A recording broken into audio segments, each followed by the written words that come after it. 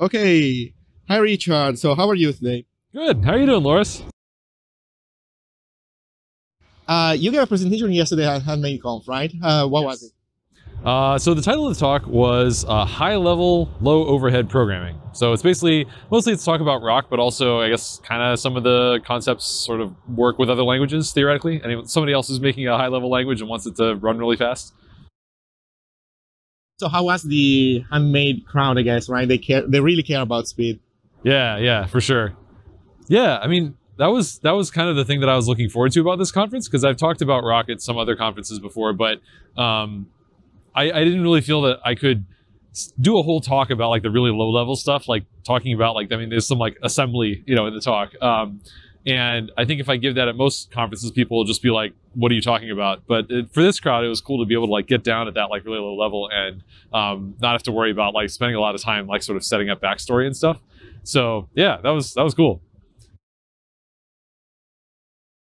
If I understand, you're using Z, right? Somewhere in Roc. Yeah. So the whole Roc standard library is written in Zig. The compiler is written in Rust, but the standard library is written in Zig. So whenever you run a Roc program, you're running code that was like generated by Zig at some point.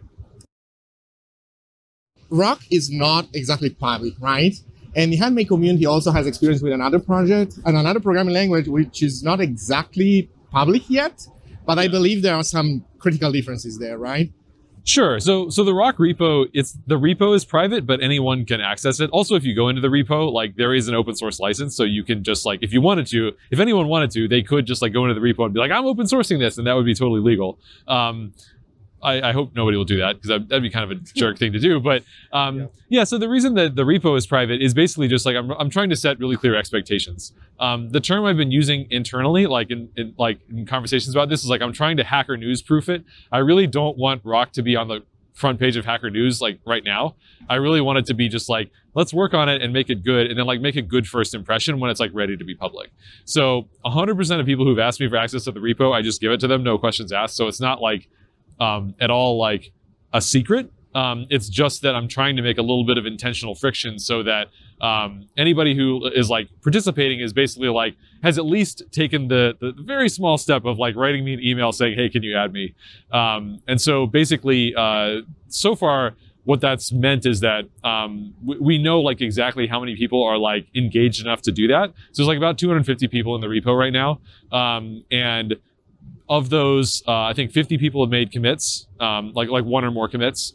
And then of that, I think only like 8 have like 100 plus commits. I think one of them's like 90 something, but yeah, about 8 people. So it's really like a very small like number of people who are actually trying it out. But because the repo is private, like I don't have to worry about someone being like, oh, let's put it on Hacker News, and then like I've seen this happen where like even no matter how many disclaimers you put in the README, like people will just evaluate it as like, oh, this is what this project is. So in addition to like whenever I talk about Roc, I'm very careful to say like it's a work in progress. Definitely, please don't go out and use this for anything real yet. But if you want to try it out, you can. So that's the reason.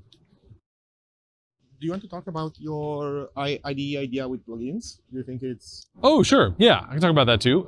So a big part of Roc's goal is to not just be not just ship with a compiler, but also to ship with an editor. And so there's a thing that I really want to the goal, where like what we're trying to build towards is having an editor. The editor is like, it's an IDE. It's like Roc specific. It's like not designed to be a general purpose thing at all. But we really want to try and like advance the state of the art and just like try to make like the nicest editing experience possible for the language, and like make this really specific thing that like hopefully everyone will want to use. Even like I use Vim all the time. Like that was one of the things I was like, it has to be so nice that I have a revealed preference to not use Vim, but I will use this instead because it's so nice that I just couldn't bear to not use it. So that's the goal, but a big part of that is trying to explore this, what I see as a very underexplored space, which is integrating editor tooling with the package ecosystem. So the vision is, imagine you install a new package, and because you install that package into your project, not only do you get the source code and not only do you get the documentation, which is kind of like status quo standard for most package systems, but also you get editor tooling that just comes with that package. That's like that specific to that package. Like imagine you get like a regular expression package that you install, and it comes with like a little tool that you can use to like try out your regular expression, feed it some inputs, watch how it's like stepping through things, like what the capture groups are doing, like help you debug, because regular expressions are famously like, you know, write once, read never, like in terms of like working with them. And I think having editor tooling that's like comes with the package would really help out with that. But right now in the modern editor ecosystem, it's really hard to do something like that, because imagine you're like writing your Roc regular expression package. What are you going to do? You're going to make like a Vim plugin and Vim script and like another like VS Code plugin and like an Emacs plugin. Like there's just too many different editors that people use. So the hope is to get an editor that like everybody gets on board with, and wants to develop these like plugins for it. Because in order for there to become a useful editor plugin ecosystem, you kind of need everyone to be on board with that. So it can become a virtuous cycle if like everybody like buys into it and is like, oh, we're all using the same editor, so of course I'll make an editor plugin, because it's like, obviously it's like, we'd also want to make it so that editor plugins are written in Roc and are really easy to write. But like assuming we're able to do that, then we can have an ecosystem that's like, from my perspective, like never really been done before, except like maybe in the Smalltalk community is like arguably.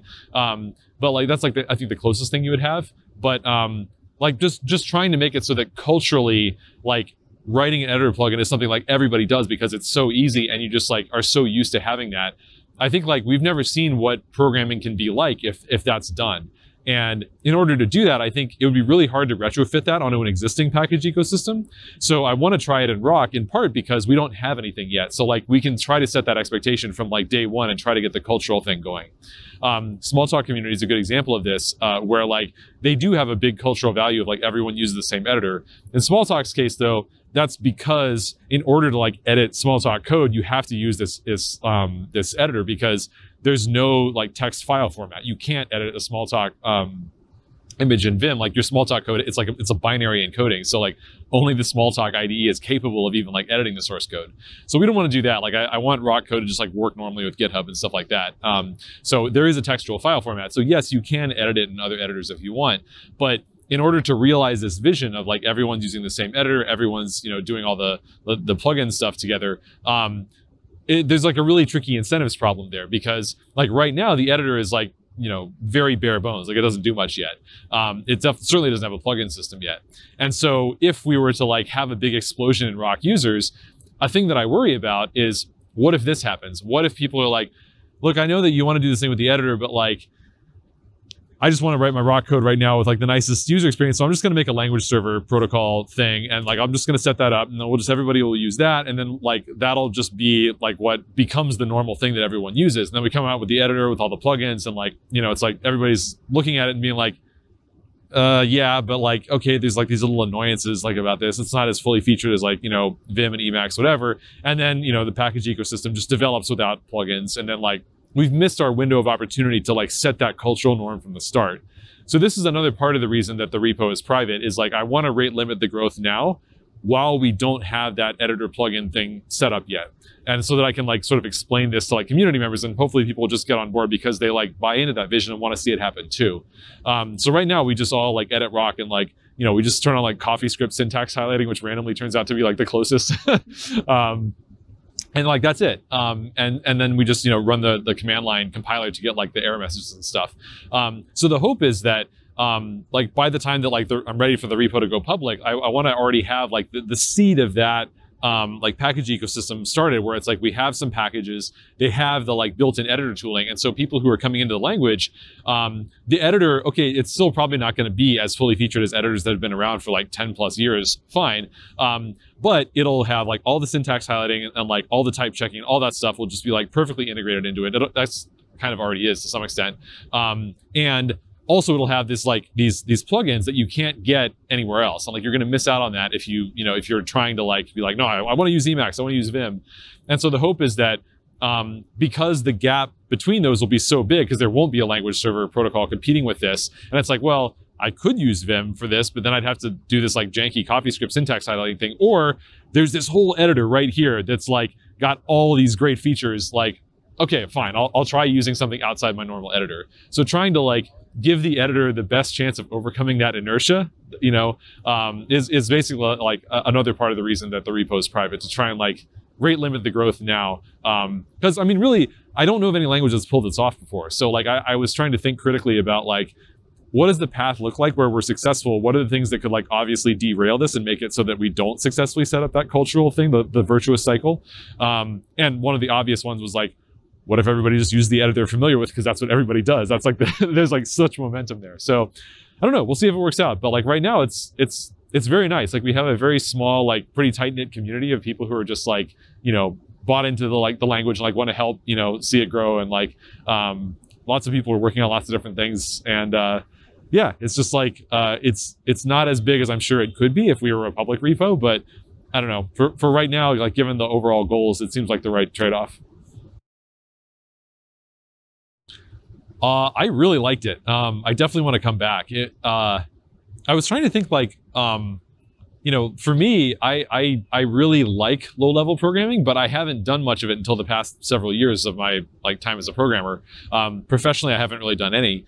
And so when I was looking into like, how do I learn more about like low-level performance optimization stuff, like all the YouTube videos I was finding were from like CPPCon, and then like maybe some from like Rust conferences, but like even like Rust conferences don't usually get into like these details that often.